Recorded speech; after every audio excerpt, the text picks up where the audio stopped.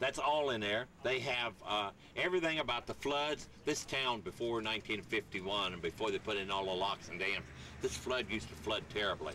If you think of it, when we come down Main Street, look at the marquee at the movie theater. The water was actually up to the bottom of the marquee at the movie theater in one flood.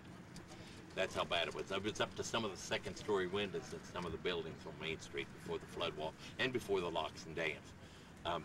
They have all of that in there, all of that. We used to have, I call them shanty boat people.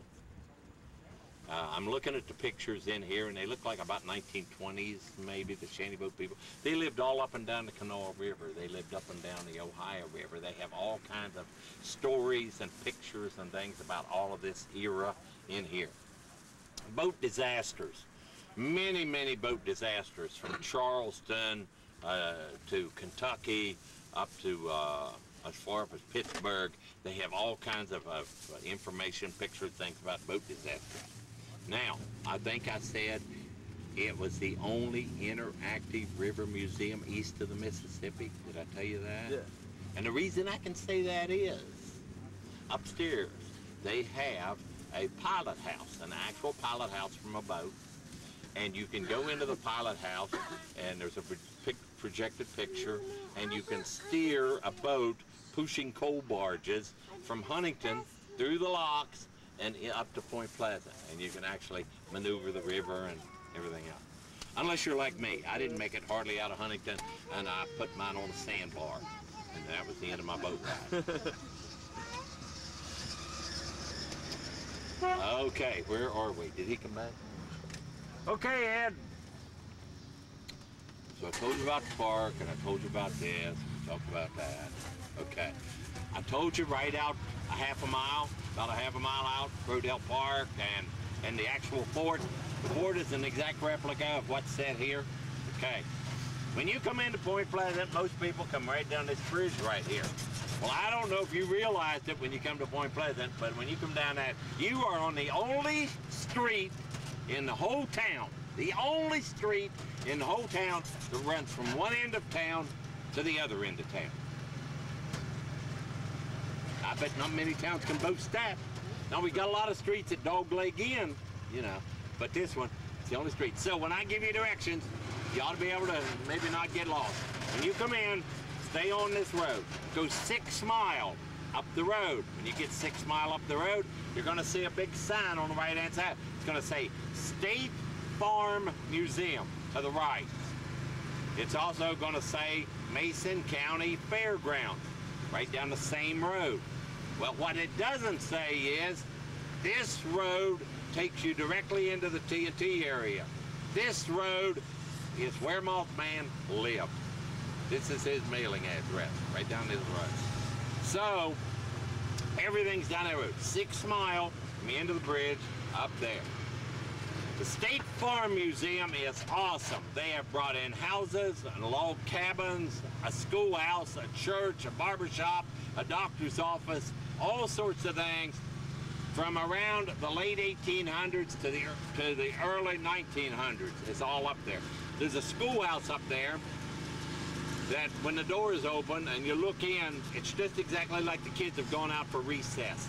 The school books are still there, the chalkboards are there, the desks are there, their homework assignments laying there, everything from the 1900s. It is totally awesome.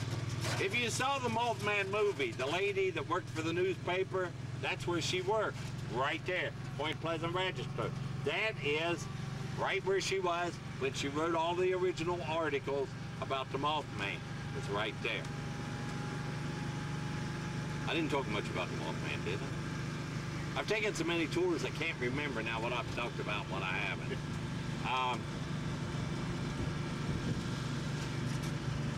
What? I told you about the Farm Museum. You've got to see the Farm Museum. At Christmas, they have 10,000 lights in a light show at the Farm Museum. If you can ever get up there, it is really, really worth it.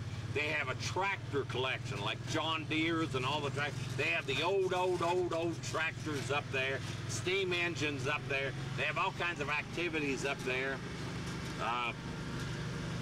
They have like a general store up there. You know, they say if you can't find it at Walmart, you can't find it anywhere, That is so wrong.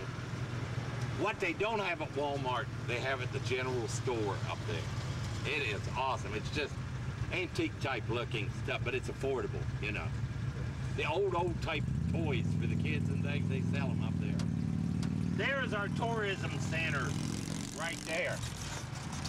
Anytime you come to Point Pleasant, please try to make that the first stop, because if you're here to look around and enjoy anything, they can give you all the information about what's going on in the area, what kind of spatial activity we might have, and the literature is all free.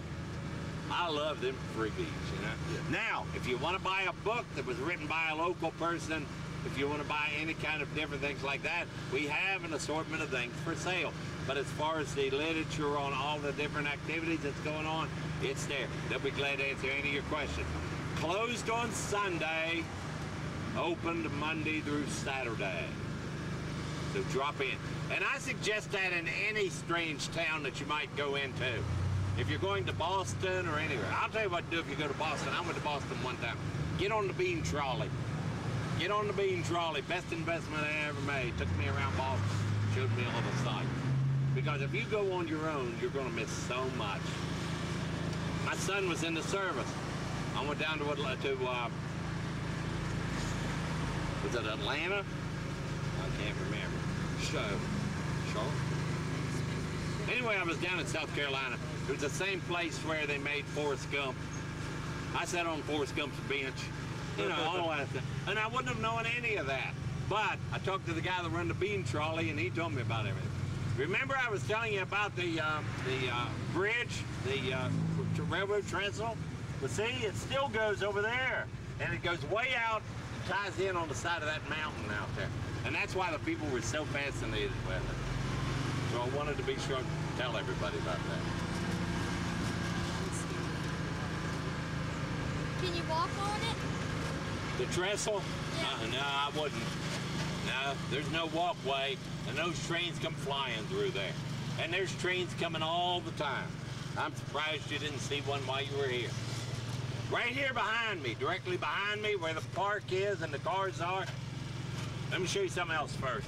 The house. See the brick house right there? That nice brick house right there. And this place right here. Well, this is one of the other nice restaurants we have here in the town. The house was originally owned by a doctor back in the 20s. But a family bought it. They turned the house into a restaurant. They turned the grill on the corner into the Iron Gate Grill. It's called the Iron Gate Restaurant and the Iron Gate Grill. On Valentine's Day, if I want to keep myself out of trouble, I call down to the Iron Gate house.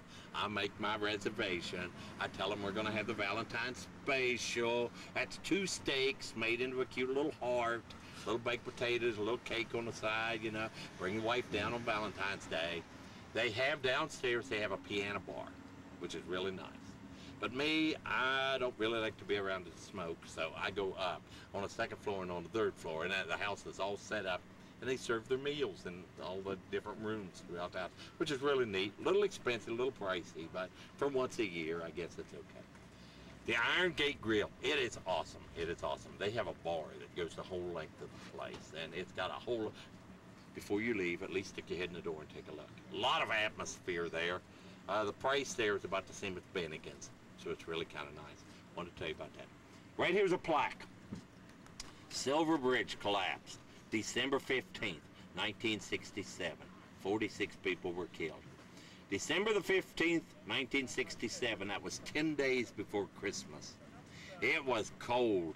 It was winter. It was at 5:15 in the evening. It was already dark. Traffic was bumper to bumper. Down here, everybody works shift work, so at 5 o'clock in the evening, you'd be changing shifts. People that live in Ohio, a lot of them work over here in the factories. They have factories over there. People that live over here work over there. You had all of those people. The main north-south highway came right through this street. You're sitting right under the traffic light, which isn't there, but it was in 1967. This was called Route 17. It's now called Route 35. Route 35, 4-lane. Well, we didn't have that. It came right through here. Anybody coming out of the south had to come right across this bridge. Anybody coming out of the north had to come down across this bridge. If you didn't want to cross this bridge, you had to go all the way to Huntington and cross the bridge, or all the way to Parkersburg and cross the bridge. So the shortest way to Charleston for people out of Dayton, Ohio, was to come here, cross this bridge, go to Charleston, go down the turnpike to wherever you want to go. Okay. I had 3 friends that I met at the plant after when I went to work down there. They were sitting, they said they were sitting somewhere there in front of the courthouse, watching the bridge. They said the bridge had lights on it, so you could see to cross the bridge. They said it was really, you couldn't tell a lot that night. Everything was decorated in Christmas lights and everything. But they said the traffic was atrocious. The story I heard was the traffic light on at the other end of the bridge was not working correctly. See, there was a light on this end of the bridge, traffic light, and a traffic light on the other end of the bridge. Because Route 7 and 17 dissected over there, the main street here and the main route through here. That's why we had traffic lights on each end. The bridge light, the light on the other end of the bridge wasn't working correctly. So traffic was all backed up.